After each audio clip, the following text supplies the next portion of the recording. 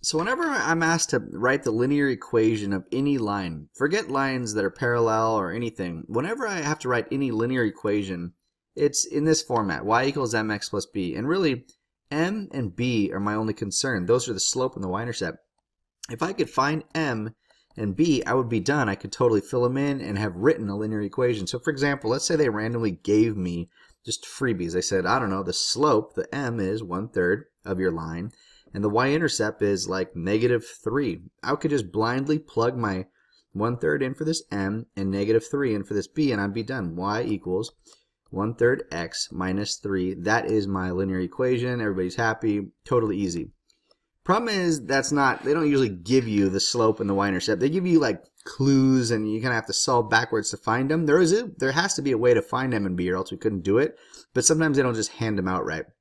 And so when you're dealing with two lines that are parallel, the hint there is that parallel lines have the same slope, the same m. So what I'm going to do is I'm going to take the slope from my parallel line and use it for my own line, because aren't the slopes the same? So here's a classic example. Right, they'll say something like this. They'll say, find the equation of a line, the linear equation of a line that's parallel to this guy and goes through the point 2, 6, right? And you just have to remember that my only job in life is to find m and b, and I always write them on the left here with little equal signs, because once I fill these in, my problem is solved. And now I can start with which? I don't know the slope, I don't know b, the y-intercept, I don't know either. Well, if I know that my line is parallel to his line, his slope is obvious. It's right here. It's the guy attached to the x. It's the m value. So if his slope is 2 and I'm parallel to him, isn't my slope also 2? Sure enough, I'm halfway done. I found the slope. So that was pretty easy, right? Now if I actually plug that back into y equals mx plus b, and you look carefully, you have y equals, I know my m now. I know this value, so it's 2x plus b. But whatever, I'm still like totally out of luck. I have no idea how to get b. I got this junk. I have this point. If I had an x value and a y value, right, couldn't I plug my x in here and my y in here and then only have the variable of b? Couldn't I actually solve backwards for b? That's exactly what you do. A point gives you an x value and a y value, so plug them in. This y goes here, so you have 6 equals 2 times my x value was 2 plus b, and now look, we only have one variable, so 6 equals 4 plus b minus 4, and you get 2 equals b. So now I've done, all my work is done. I know my b value here. And remember, Ryan said, if you know m and you know b, you're done with the whole problem. Sure enough, we are, because look, now we can fill these values in. Right, now I can just write y equals 2x plus 2. That is my linear equation of a line that is parallel to this guy, right? Parallel to him, and it goes through the point there.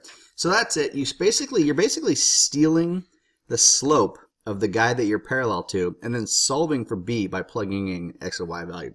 So that's it. I will give you a cool, there's one really specific type of problem that's basically you can like close your eyes and totally cheat, and it has to do with writing linear equations of parallel lines. So this is the most common one that we did by far. They'll give you a line, they'll give you a point, you'll steal the slope, and then you'll solve for b using the x and y values. But here's one that's so easy, it's almost impossible. Most people get this wrong immediately because it's so easy. So now looking at this, they'll say this is the one that's so easy that it's like tricky and hard. It's you have a line that's parallel to this line and goes through this point, and your first question should be like, wait a minute, what is this? This doesn't even look like a line. This is not y equals mx plus b. It actually is. Anytime you have x equals a value, that is a horizontal line, a vertical line. If you went to x is 5, 1, 2, 3, 4, 5, and put a point here, this statement x is 5 means x is always 5, regardless of y. If y was up 2, x is 5. If y is up 1,000,000, x is 5. This is a constant, so you actually end up with a vertical line. If you have an equation that says x equals 5, it's a vertical line. So what? Now what do I do? What do I find for mine? Well, to cheat, I know that automatically my line, if my line is parallel to him, isn't my line also totally vertical? And wouldn't it have the same equation, x equals something, right?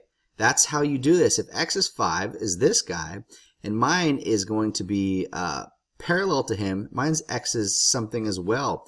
Then you come in here and you cheat and you say, well, what is my x value? It is 2 for this point. I don't even care about my y value in this case. That means x is 2, And let's see if that checks out. This would be the equation of the line parallel to x is 5, and then you come over to x is 2. Sure enough, if y is 1, x is 2, if y is 2, x is whatever, that is a vertical line that's parallel to him. So if you have x is 5 as your line, first of all, don't panic. It is a line. I know it doesn't look like this. It's not y equals mx plus b, but it is a line. It's a vertical line. Everyone parallel to a vertical line is another vertical line. Then, knowing that, we can write x equals something, steal the x value and blindly plug it in, and you are done. Okay? Similarly, here's another one. Maybe I'll just give you a little hint ahead of time. Maybe you can do the same thing with horizontal lines.